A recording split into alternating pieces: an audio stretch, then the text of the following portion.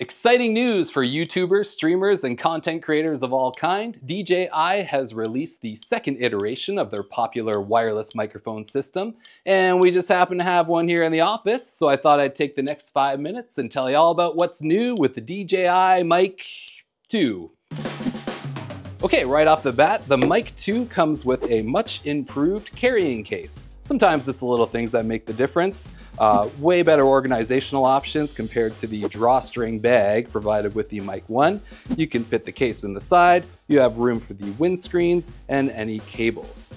The case itself, which is now made of metal, you still have the 4 battery status lights on the front. And as you can tell, I'm struggling with the new push button latch, which provides some extra security when you're traveling with the Mic 2, and it still charges via USB-C. The transmitters themselves are a little bit shorter but thicker in design, probably to accommodate for the new battery. More on that in a minute. But we've also seen some changes to the layout of the buttons and the LED lights. Previously, the record button was right next to the link button, and people were accidentally hitting it when going to hit record.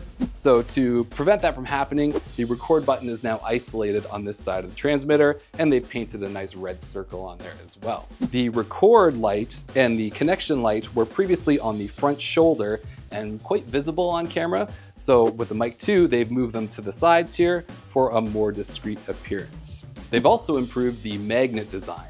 They're a little bit thicker now, so improved strength for when attaching to something like a hoodie or the lapel collar of a jacket, but they've also nicely branded them, which is great because when you inevitably lose one on the ground, you'll think, what the heck is that? But at least now it says DJI, so you know it belongs to something. Easier to find. We've also seen an improvement in the windscreen.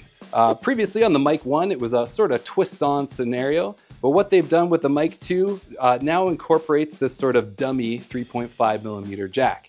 It snaps into place ever so nicely for better security, and now that windscreen is on there and you don't have to worry about it coming undone. A nice touch. The receiver itself also received an overhaul. You may notice the new physical control wheel, but it also actually has a slightly larger display. The physical control wheel will allow you to navigate through the menus and also has a push button feature to enter any sub-menus. You still have the same USB port, physical power button, and 2 3.5mm jacks, one for headphone monitoring out and one for audio out to connect to your DSLR camera. You also may notice that the hot shoe mount is now incorporated into the design of the receiver rather than previously being a loose adapter. You're still offered the same 3 recording modes with the Mic 2, mono, mono with safety track, and stereo recording. For those of you who don't know, mono with safety track will actually record a secondary track with 6 dB less gain applied as a safety backup. Great news for Lightning users. In our previous review, we found out that the Mic 1 did not support stereo recording for Lightning users, and this included the mono with safety track mode. However, we're happy to report that the Mic 2 has made the update, and Lightning users can now take advantage of all 3 modes. We did see a small bump in battery life. The transmitters can now run for up to 6 hours, and with additional top-ups in the charging case, you get a total of 18 hours of use. Okay, on to new tech. We have seen the addition of noise-canceling technology to the Mic 2.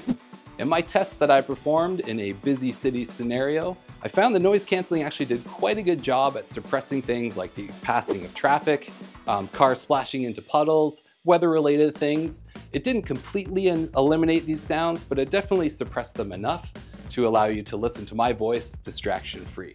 The Mic 2 also now offers 32-bit float recording. And we've been hearing a lot about 32-bit float. It is something that's offered by the more expensive options like the Rode Wireless Pro, so let's touch on that for a second. 32-bit float allows you to record a wider dynamic range of levels. Let's say you're conducting an interview and your guest goes from loud yelling to quiet whispering. What you can do is transfer the 32-bit track from the transmitter into your DAW or video editing software, and that's where you'll find the uncompromised track. You'll be able to bring down any parts of the audio that we're clipping, and the opposite. You'll be able to bring up any quiet parts without adding extra noise. As far as alternatives, the Rode Wireless Pro is still the main competitor.